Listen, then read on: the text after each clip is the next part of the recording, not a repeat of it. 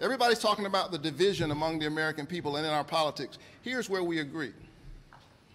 Both Democrats and Republicans agree that there's something broken in our democracy.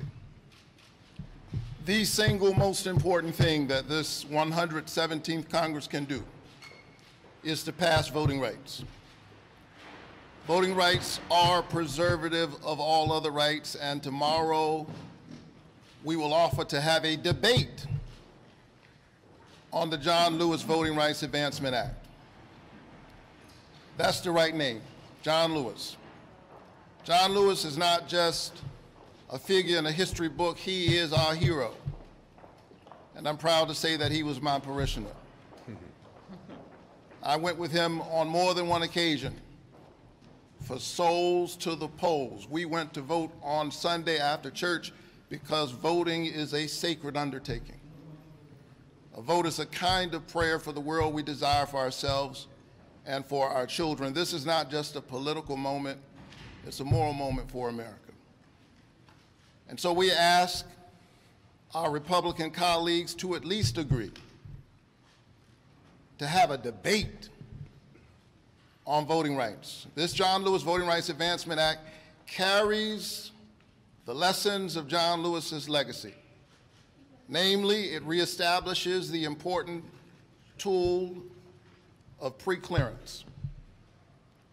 The Supreme Court asked the Congress to fix preclearance in 2013, and all of these years later, we've yet to do it.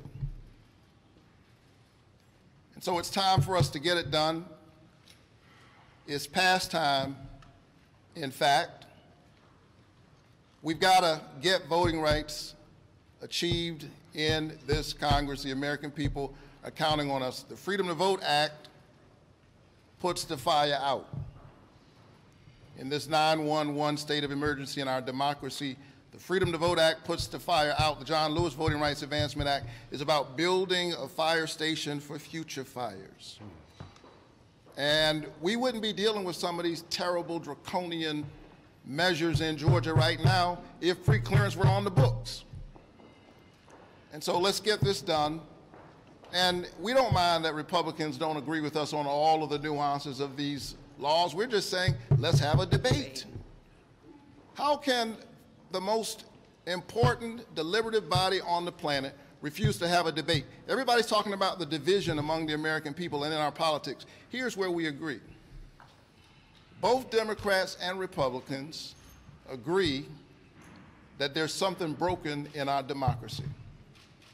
Well, if there's something broken, let's go on the floor of the United States Senate and talk about what that is. The American people deserve no less.